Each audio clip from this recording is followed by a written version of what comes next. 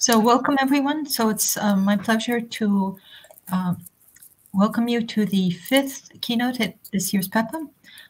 So our speaker is going to be Peter Sestoft. Peter is the department head at the ITU in Copenhagen.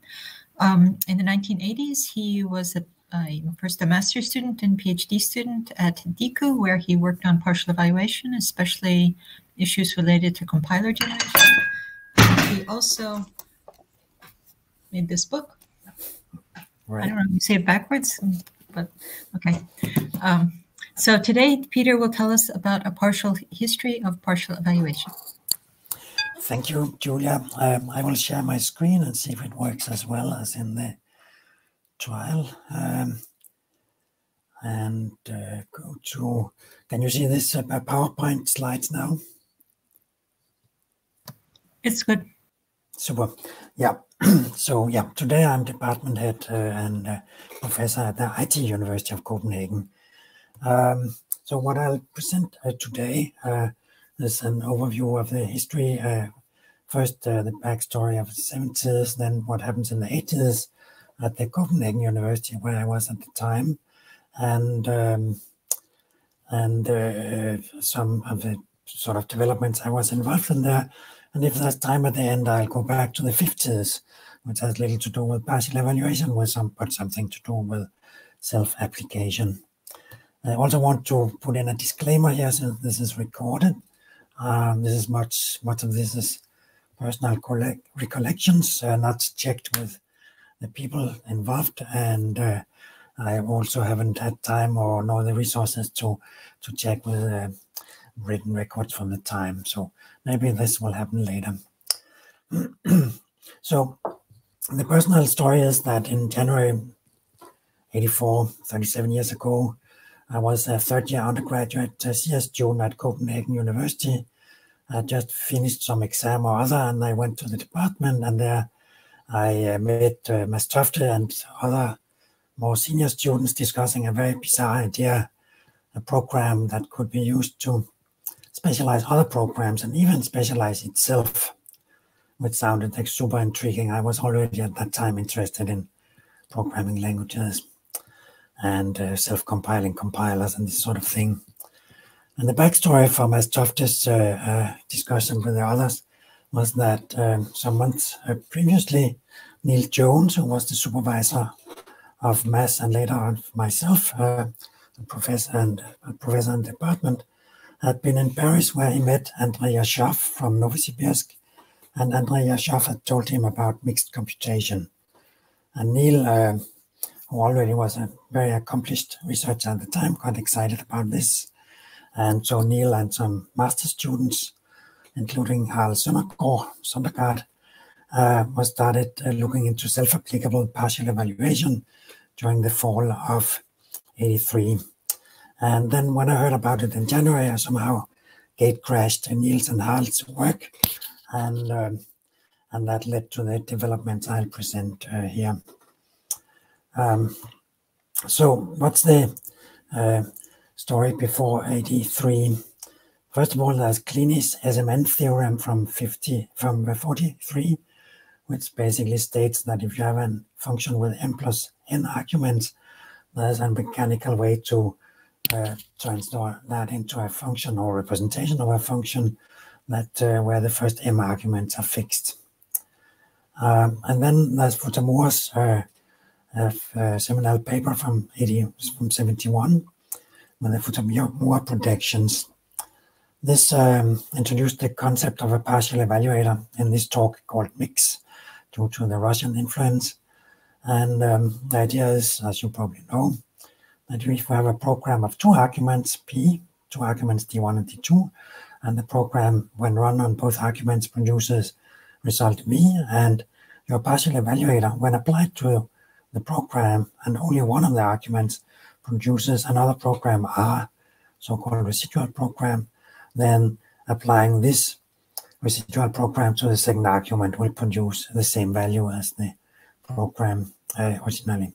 And this mixes a partial evaluator, a program that specializes other programs. And the Futamura projections then are these. Futamura showed in his paper that you could take and specialize an interpreter with respect to a source program. You get a target program, a program that's equivalent to S, possibly in a different language. And you could even apply, if you don't have the program S here, you can apply basically, if you don't have the program S yet, but only the interpreter and the partial evaluator, you can partially evaluate the partial evaluator with respect to the interpreter and without the program. And the result of this is a compiler, which when applied to S will produce the target program. And even if you don't have the interpreter, you can partially evaluate this partial evaluator with respect to that one and obtain a compiler generator, which when applied to the interpreter will produce a compiler. And what's exciting about this is, of course, this concept of self-application. We apply the partial evaluator to itself. A lot of work had gone on in this direction elsewhere. Turchin and the Refalt group in Moscow had worked on supercompilation with notions like driving and results in program inversion. Andrea Schaff and Mikhail Bulyankov in Novosibirsk and others had worked on more or less the same thing, calling it mixed computation, another word for partial evaluation, and the reason for this name mix. And also in Linköping in Sweden, Erik Sandeval, Per Malmönsson, Anders Haraldsson, Jan Komorowski, and others had worked on partial evaluation in the so-called red fund system. But as far as we knew in early '84, nobody had performed non-trivial self-application, so not realized these second and third Futamura projections.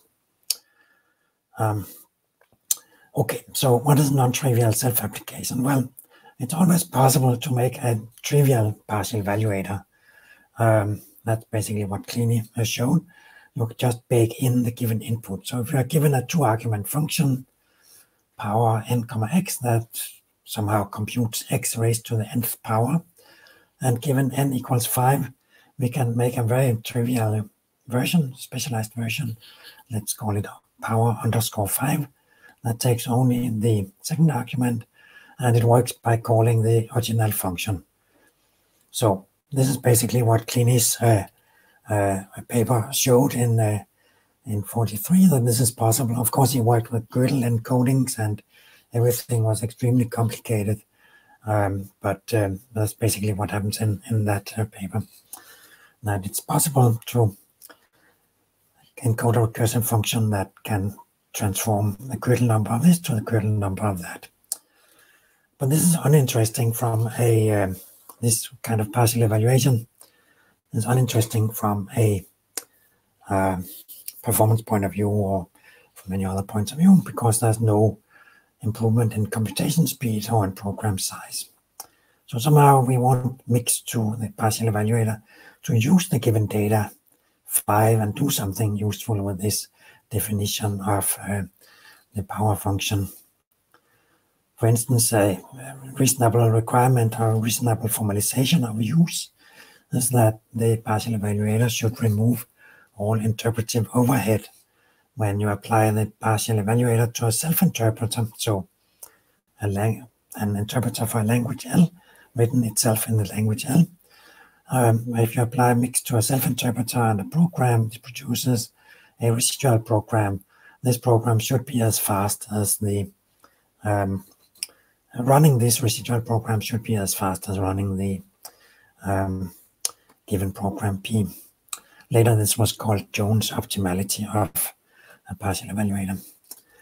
So our goal was to do something that write a partial evaluator mix that somehow made use of its given data and therefore could realize in a non-trivial way these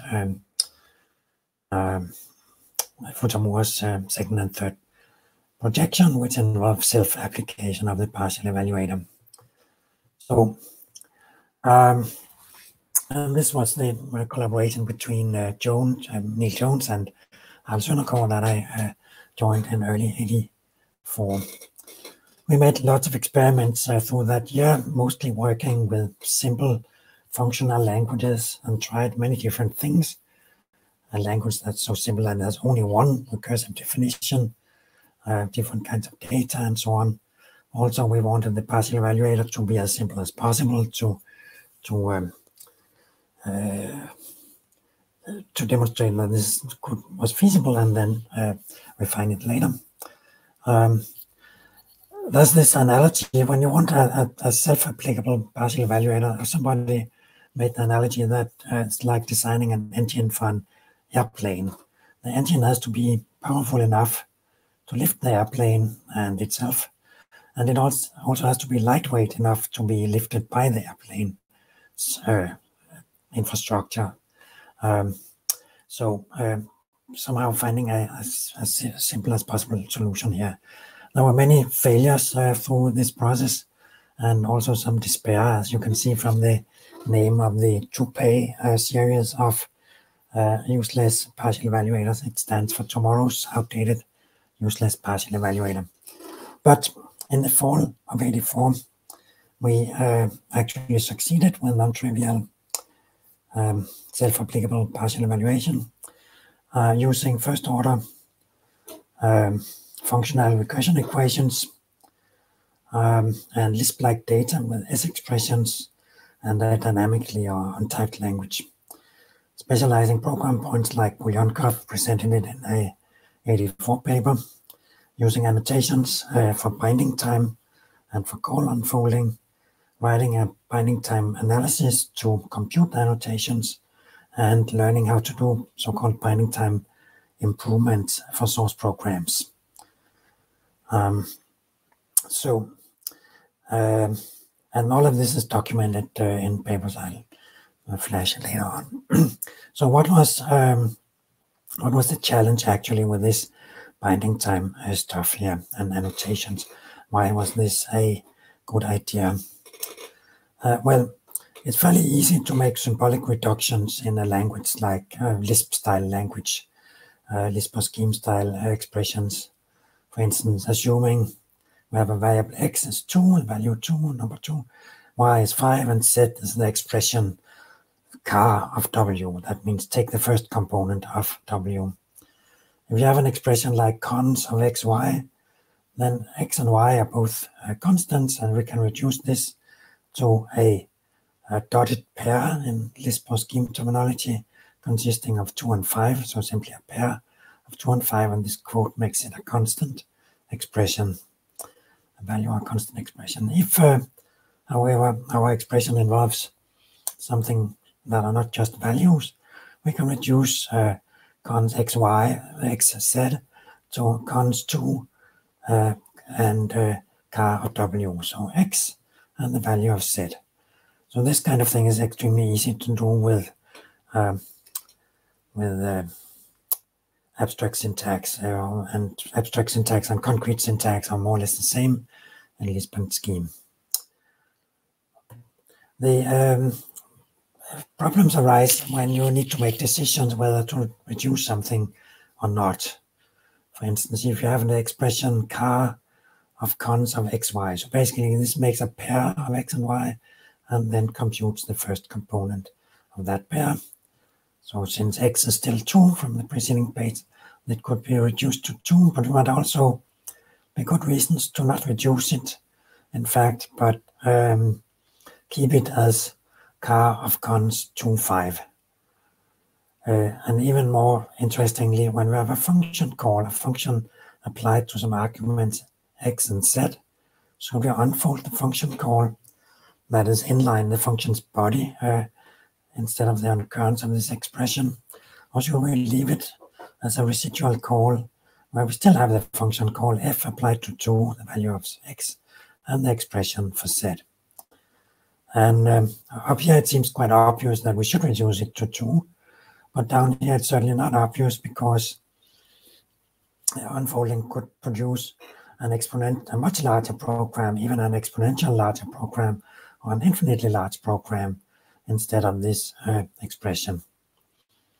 So these decisions, whether to reduce or not, could be taken online, And that had been mostly the tradition in partial evaluators until that point, based on the values of x, y, and z and other variables that appear.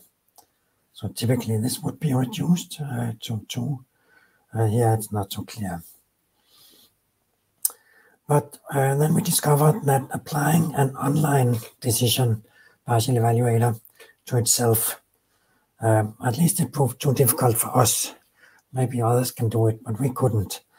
So we either ended up with trivial programs, like on the preceding slide, or very large, exponentially large programs, or even infinite ones, so the partial evaluator wouldn't terminate. So that was basically what we were battling at the time. The solution to this was to come up with annotations. You know, Neil was the senior partner in this. I'm pretty sure he came up with this idea, having also worked with binding time engineering before. So the idea was to decorate all operations with either S for static, an operation that could be reduced during partial evaluation, or D for dynamic, an operation that should be left in the program, in the resulting program, the residual program produced by the partial evaluator. They weren't called S and D at the time, but this is for simplicity. So if we had, we decorate all operations like car, the first operation that selects the first component of a pair, either with S or D. So car S is a static car operation. It takes the first element of a pair. So applying car S to cons S of X and Y will evaluate this to 2.5, the pair of 2 and 5, and this one will then take the first component of that, which is 2. Conversely, the dynamic version of this, where we built first built a program expression that pairs X and Y, will produce cons 2, 5, and then the dynamic version of car applied to that will build the expression car applied to this expression. And then the various mixtures are possible. We could have, in theory, dynamic car applied to static cons. This will build the pair here, a representation of this pair, and then build a residual car operation that is applied to this constant expression. So you see that the annotations actually make different results here. And then some things are illegal. We cannot have a static car applied to a dynamic cons, because the result of this is an expression, and this one expects a value. So what comes out of that, annotating everything in the language with S and D, means that we now have a two-level language with two distinct binding times. And this made self-application of mix possible, but of course not automatic, as long as you had to put in the S and Ds. So we invented binding time analysis, a way to compute these annotations. So binding times, also called S and D for static and dynamic, can be computed by a very simple program flow analysis. And here they're written more or less like types. An example, if X is static, we don't know really X's value, but we know it's static, and it has a value at partial evaluation time. Y is static, but Z is dynamic. We can compute, for instance, we can calculate that the binding time of cons of X, Y could be static, because both of the arguments are static. Whereas cons of X, Z would have to be dynamic, because if this is an expression during partial evaluation time, the entire thing has to be an expression during partial evaluation time. So a flow analysis for a simple functional language is not hard to implement, and that's what I did sometime in the fall of '84 to compute the binding times. And using the binding times, one can compute annotations for operations. Function calls is to some extent a separate problem, but again the binding times help in figuring out whether a call should be unfolded or not. Good. So these are basically the secret ingredients that made self-application possible. But why did this binding time stuff actually help? Yes, I made an attempt to reconstruct this. I also last week found some handwritten notes from '87 trying to explain this. I think we probably didn't understand this really in '84. If we have binding times and binding time analysis, then a mix actually gets 3 arguments and has 2 stages. So here's a hypothetical mix 3, taking 3 arguments, a partial evaluator that takes a program to partially evaluate, a delta, which is a description of the program inputs binding times, such as SD, saying that the first argument is static and the second argument is dynamic, and then the first argument. And then the partial evaluator notionally worked like this, that first we perform a binding time analysis and a 2-level annotation of the given program using this description of the program's original input. We obtain an annotated program, actually a 2-level program here called P delta, but it's just no partial evaluation has happened yet. It's just annotated in the style of cons S and cons D from before. And in the second stage of partial evaluation, we actually specialize this 2-level program with respect to the given first argument. And now one can imagine some specialized versions of the mix equation from Futamura, mix 3 equation. Yeah, for the special case where delta, the input description is SD, a single static argument and a single dynamic argument, which by the way corresponds to cleanness, M and N being 1, both of them. So the first argument is static and the second is dynamic.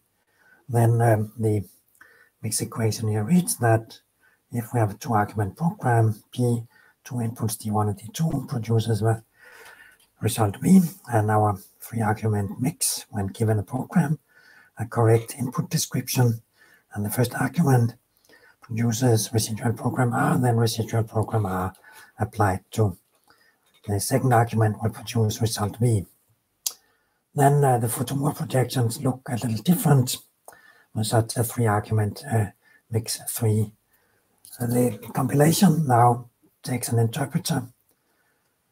The mix 3-argument mix takes an interpreter, a input binding time description for the interpreter saying that the program here is static and the program's input is dynamic, and then it produces a target program.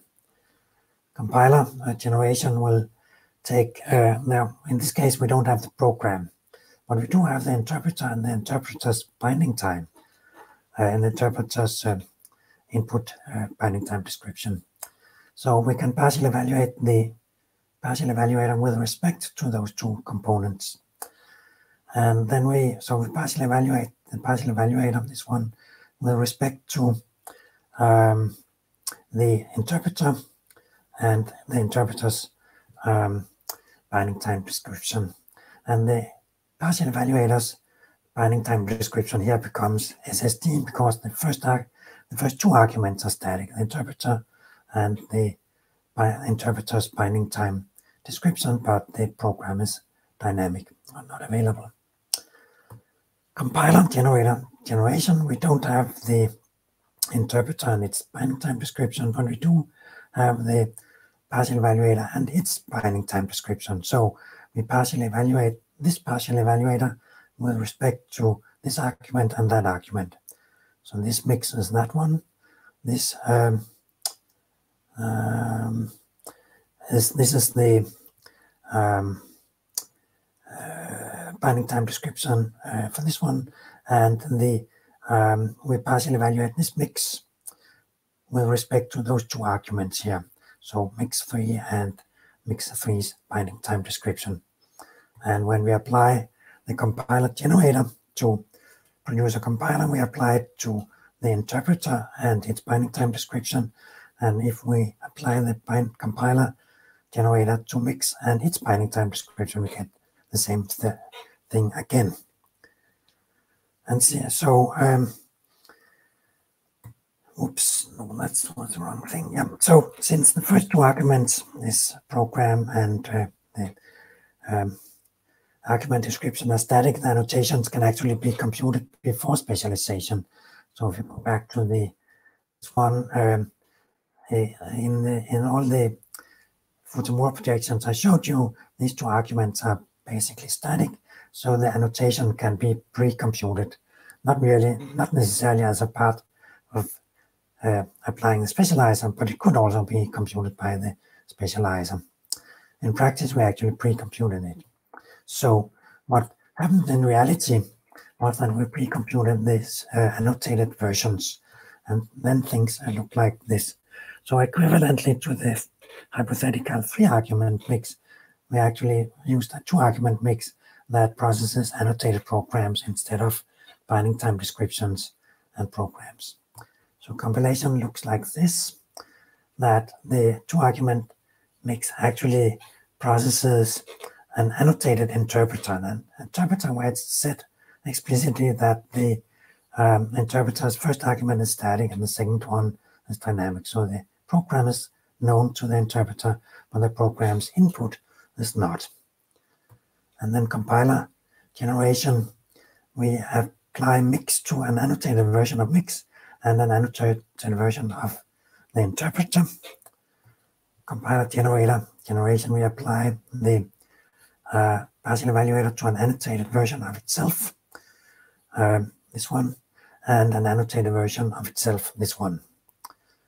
And compiler generation and so on works on annotated programs. And here I suspect that it's, or you can see it's annotations of the second argument that are what that made a non-trivial self-application feasible. So what does this annotation say up here on the interpreter? It says to the interpreter to mix and specialize me with respect to the program, not to the program's data. And I think this becomes really important here, that it says that the generated compiler should expect a programmer's input, not its data. Without the annotations on the interpreter here, one would try to generate a super general concept of a compiler that could equivalently take a program's input as argument and produce something residual that will accept a program and run it on the input. And what we really need, take a program as input and generate something that when run on the program's input will work like the program. So I think basically it's the annotations on the second argument of Wix that turn out in the end to have made self-application feasible. Good. So I think this is maybe the only original part here, a reflection on why what we happened to manage to do and back in 84, 85 actually worked in practice. And as shown by Sergei Romanenko, later on the compilers generated this way, and the compiler generator can have super surprising and explainable structure. The programs were not only non-trivial, but fairly natural in shape. Good. And so our efforts in 84 and early 85 led to this paper, an experiment in partial evaluation, the generation of a compiler generator by Jones, Sestoft, and Søndergaard. It was presented at a conference, Rewriting Techniques and Applications in Dijon, in France, in May 85.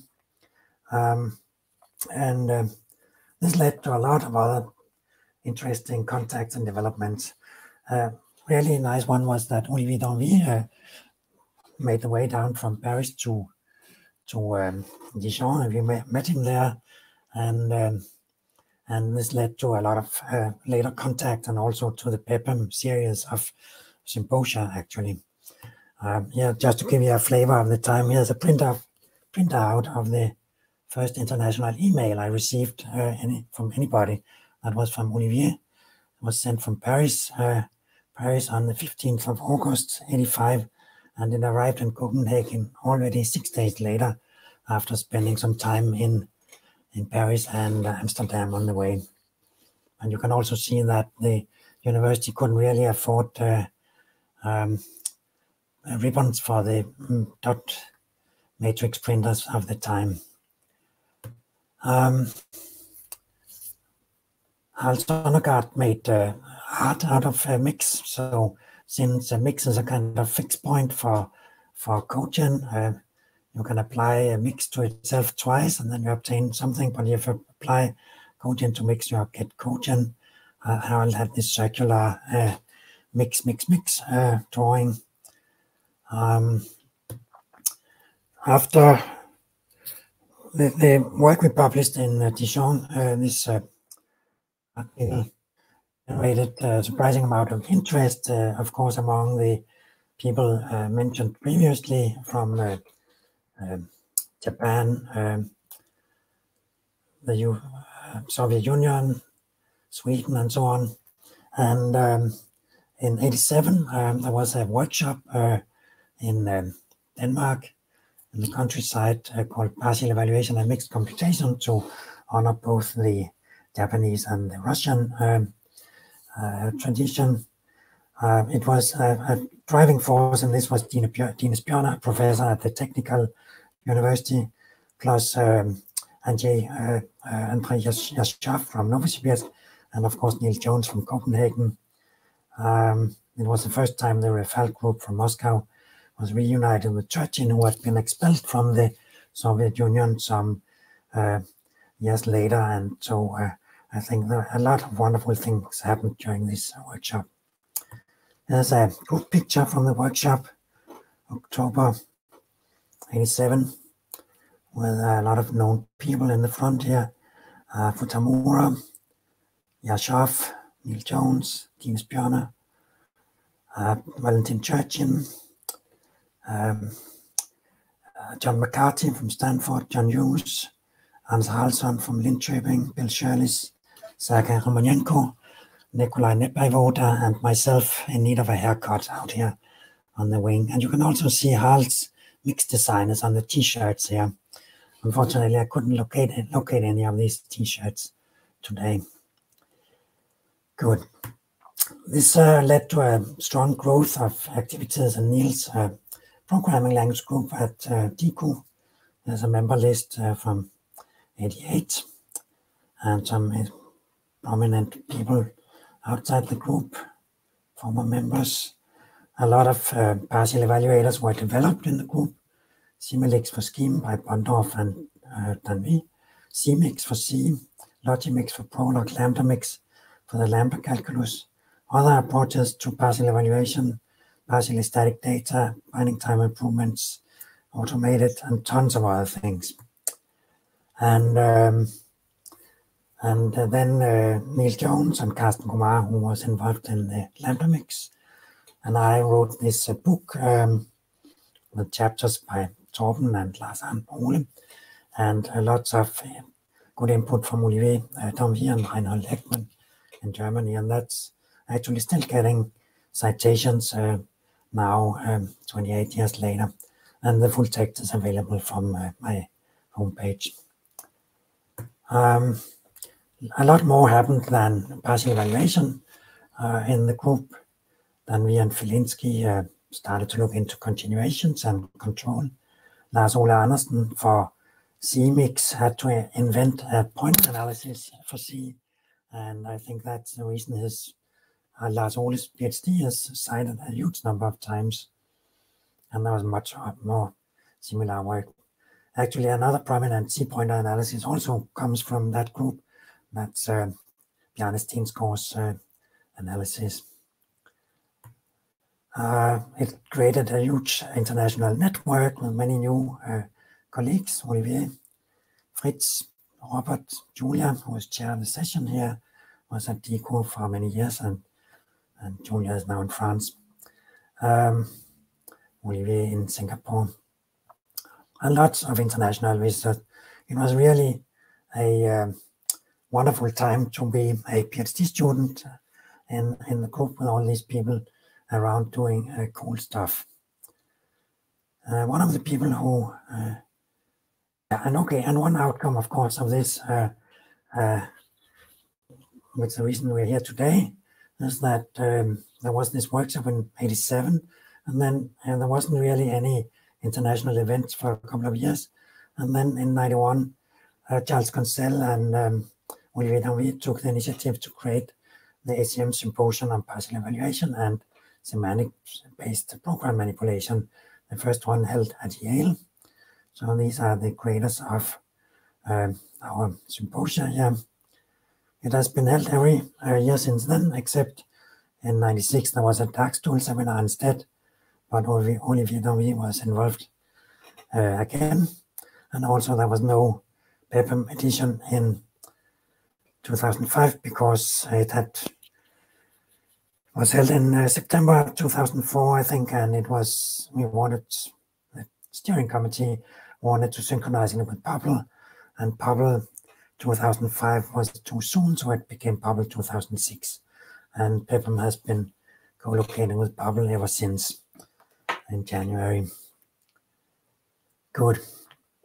So that was the very condensed history of early partial evaluation seen from my perspective, and the history of backstory of PEPM in a sense. Just want to go back to this and talk a few words about Corrado Böhm. There were tons of international visitors at DICO in Copenhagen in these years. One who visited was Corrado Böhm, and I discovered much later that he's done some super cool work back in the 50s, in addition to other things he's done related to self-application.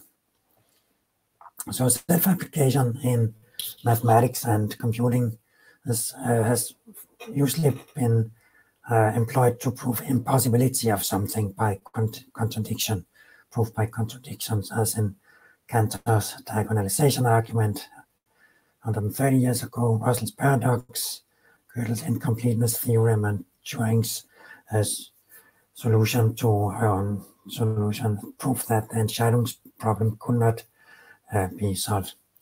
But there are also constructive uses, as we have seen, Futamura's projections, and actually, as I discovered 7 years ago or so, in the first self-compiling compiler.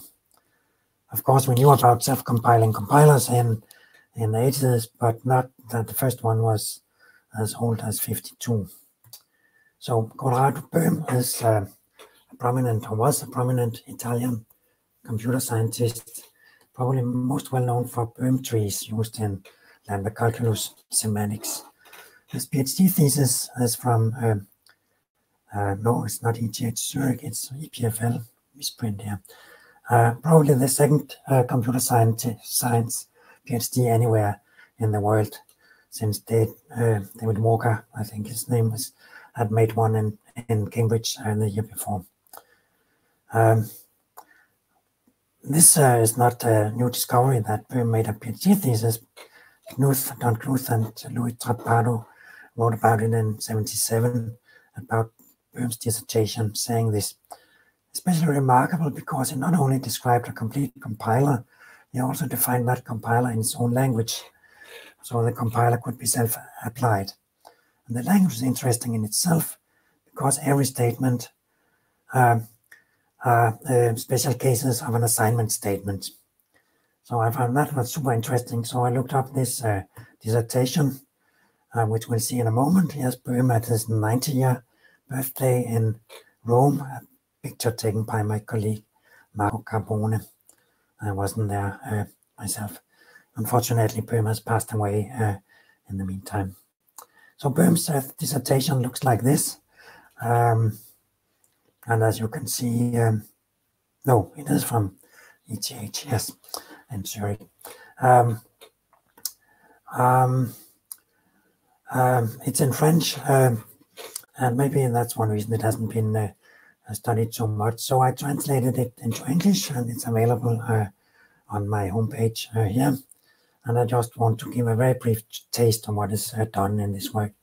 The thesis is all of 46 pages long and contains 11 references to prominent people like Goldstein, one of the Princeton, the IAS architecture computer people working with von Neumann, Rothschild in Germany, Turing, Wilkes in Cambridge, and Zuse in Germany.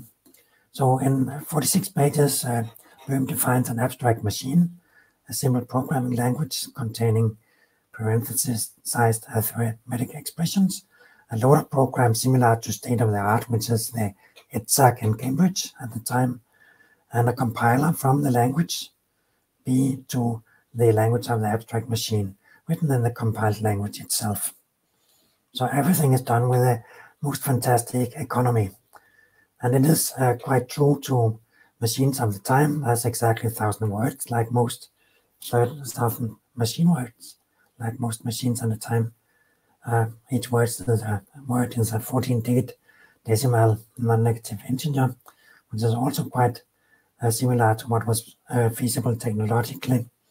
It has 3 address instructions, which basically take an operation, 2 registers or 2 operands basically, and stores to a 3rd operand.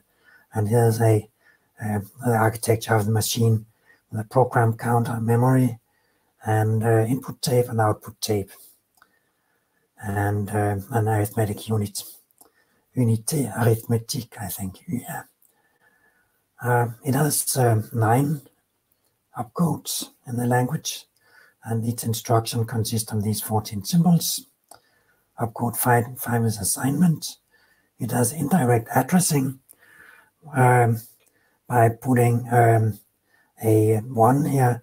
It will store not to address 117, but to the address kept in address 117. This was also a novelty, not invented by Böhm, but a novel idea from the Manchester Mark I machines. Much computer hardware was made at the time without indirect addressing. So this was very clever to incorporate it also here. So, but it had just been invented in Manchester. The language has 26 variables, 26 program labels, a special program variable pi, stored at address 0, an input at address 1, an impossibility or stop code, and a subroutine address there. And only one kind of instruction in the language: assign the evaluate expression E and store the result in variable X, or in the address contained in variable X. So it's easy to program go to. Just compute the address B and store it into the program counter pi. And here's a conditional statement. If R is 0, go to C else D. So basically this is 0. No, let's see. If R is 0, this is 1. 1 minus R is 1 times C. That's 1. So this is C if R is 0, and this is D if R is non-zero. So this stores either C or D in pi. So that's a conditional jump encoded in this language. And programs are consist of collections of labeled groups. A group is what we today call a basic block, something that begins with a label and has some exits. And the structure is described by control flow graphs, ending in omega, the stop instruction. And then there's a wonderful kind of literate programming, which Knuth described many years later. Literate programming anno 51 or 52. Since assignment is left to right, which was normal at the time, by the way, assignment from right to left is something we invented in 56 or something like that with Fortran. And then programs can be right justified, and the explanation, which is written in French, can be left justified on the same line. So the comments on the literate program on the left-hand side and the code on the right-hand side, like this. So here's a translation of Euclid's algorithm, which is in part of the thesis. Here's the explanation on the left-hand side, and there's the right justified program code. And you see there are 4 basic blocks here. the A, B, C, and D from this flowchart. And there's a loop in between B and D. As you can see here, loop between B and D, because block B may go to B and block D may go to B. And this each group has a header with a kind of pseudo instruction assigning the value pi prime to address A. This is used by the loader in the program. So it's impossible to explain all details here, but you can probably see that this is a super nice piece of work. And now I've translated it into English, so non-French speaking people can also investigate it if they want. The loader program itself, that's basically an idea from the Cambridge ETSAC. It reads program from an input tape, one instruction at a time. And when the loader sees a group header of this form, this particular assignment, pi prime assigned to A, as you see in the group headers here, then the loader saves the next program address to variable A. So the variables capital A, B, C, and D are basically used as a jump table at runtime to jump to the particular, by indirect jumps, go to the relevant subroutine or basic block. So jump targets are result at load time, not at compile time, and not at runtime. Therefore, the compiler does not need to resolve jump targets, and therefore the compiler that PEPM develops can work in one pass over the input tape, as in the which simplifies the compiler, of course. A very clever collaboration between compiler and loader. And here's the compiler's flow graph. The compiler consists of tons of basic blocks labeled from A to N prime or something like that. All of this part of the flow graph compiles expressions with parentheses, and this part compiles expressions without parentheses. And there's an NP here, I can't quite recall why. The parsing was table-driven using indirect jumps. So there was kind of 5 categories of input symbol: left parenthesis, right parenthesis, assignment symbol, variable, and operator. And looking at just the last symbol and the second last symbol, this jump table with 25 entries is enough to parse parenthesized expressions without operator precedence. This is clear and much faster than the Fortran parser, which made multiple passes over the input, because this can parse in one passage in linear time a string. It was also much better than Rutishauser's parser technology from '52. So here's an explanation of the handling of parentheses. I think we'll skip this. The entire compiler is reproduced in the thesis and can compile itself. That's the point of this part of the talk, basically. So one can ask, why wasn't the dissertation more influential? I guess it's because it was written in French, like at the people Rutishauser, Samuelson, and Power, published in German. So a lot of early parser technology and compiler technology were not used as much as you might expect. And also, it must be admitted that PEPM's beautiful work solved what most people would consider a non-problem at the time, because it's actually fairly easy to translate manually expressions into code. Today, we don't want to do this task, but you want the compiler to do it. But the real problems that a software developer or programmer had at the time were these in '52. That the hardware was unreliable, so it would break down multiple times a day. So the same run had to be performed multiple times, maybe even to check that no error had crept in during the execution.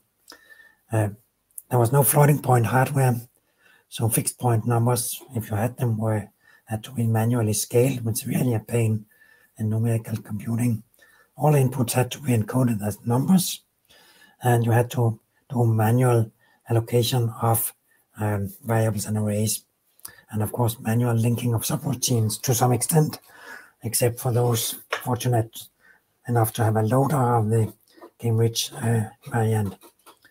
And also some people at the time thought that these beautiful computers are really, really fragile and expensive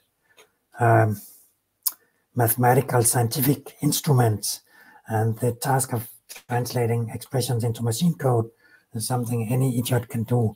So we should not use the computer for that purpose. Of course, we have a different opinion today. But the fact remains that Böhm's work is really worth reading almost 70 years later for its brevity and elegant design, and also its way ahead of time parser technology, actually. So, and also the first, as far as I know, example of compiler that can compile itself. So, example of constructive self-application. And with it, this let me almost end. I just want to point out that one of the Böhm's supervisors was Bernays, a mathematician, and he had some interesting other PhD students: Haskell Curry, Gerhard Gentzen, Sonas MacLean, Büchi, and Engler, names that should be well known to theoretical computer scientists. So maybe one day we should look more closely at Paul Bernays. Thank you. And let me stop sharing if I can figure out how to. Okay, so thank you very much. So Kenichi reminds you that there was also Asia PEPM in 2002. In the historical list, I guess 2 in 1 year and 0 in 1 year evens out. So are there any other questions? Thank you for a very nice talk, especially the part at the end. It was very, very interesting. Thanks a lot. Yeah, you know most of the story, Julia. If there are any questions, I'm really super happy to answer. So I had one question, like you gave a good example, kind of inspiring example of how you struggled. I really liked the to-pay acronym. But so in the end, you figured out about that mix should have 3 arguments instead of 2 arguments. And so I guess perhaps you tried specializing an interpreter and a SND and then a program.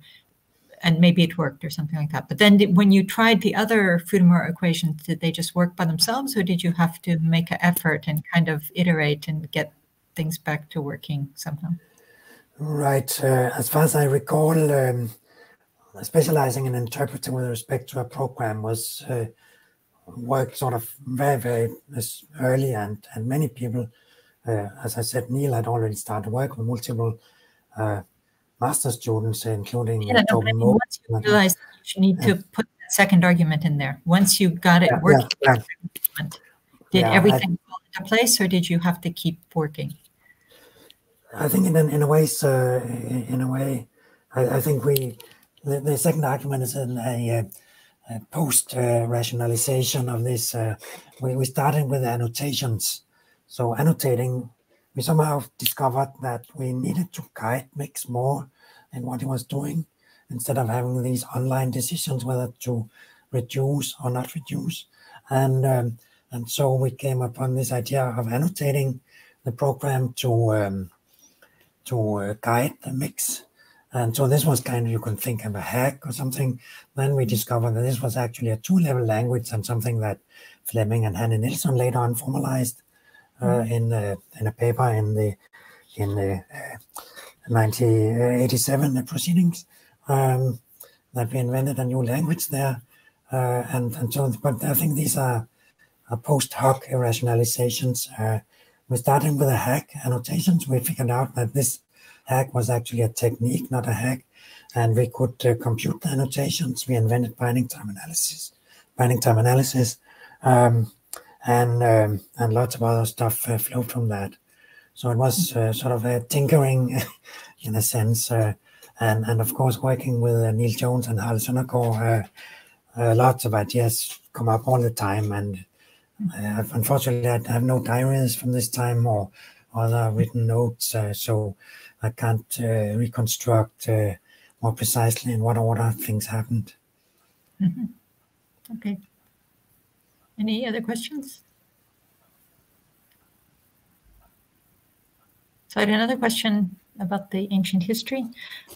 You said that Neil was thinking about binding times beforehand. Is that correct? Yes. In what context? Neil worked with Steve Muchnick, I think. He had even a Springer lecture notes volume called Tempo, a language for binding time engineering or something like that. I'm not sure completely about the title, but certainly this was something that has been on Neil's mind before the partial evaluation work. Like it seems Paul Bernays has, even though he worked mostly in mathematics, he must have an extremely keen idea of paradoxes and self-application, working with these, inspiring these computer science people. So I think Neil was in some ways primed to know this, but yeah. Okay, so Sam has a question. I think he's raised his hand at least. Waiting for host to accept. Here's Sam, I think. Sam, are you able to talk now? Am I now audible? Yes. Yes. Okay, great. Thanks. That was a really interesting talk. Thanks a lot. I was wondering, having discovered this amazing PhD thesis of Böhm's, have you tried to reflect on how what he was doing relates to what you rediscovered much later on? Yeah, I don't know. At a very abstract level, there are some connections because Böhm, I think, Böhm wanted to design the minimal language in which he could express a compiler. We wanted to find the minimal language in which to write a partial evaluator. He wanted the compiler to be able to compile itself to this minimal machine. We wanted the partial evaluator to be applicable to itself, producing non-trivial results. So at a very high level, there's a strong sort of connection in spirit. I don't think knowing Böhm's work would have made the work easier for us, but except in the kind of moral support that other people have been struggling with this before. I mean, I wonder if one could sort of do a rational reconstruction of his machine based on what we now know about partial evaluation, for instance. Right. Yeah. So we had the huge benefit of working with Lisp S expressions, Lisp data structures, which were invented in 1959 by McCarthy. Böhm had to work with numbers and encode stuff.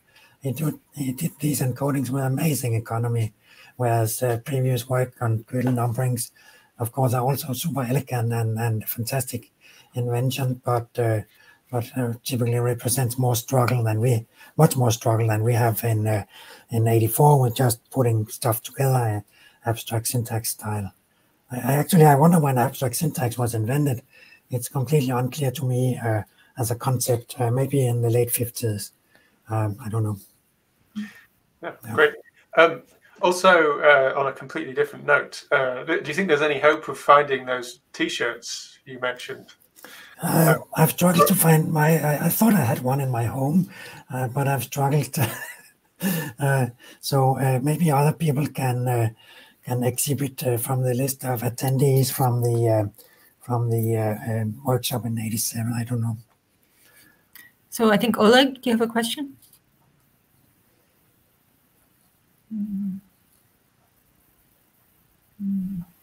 Oleg? I don't know, perhaps not. He seems to be muted.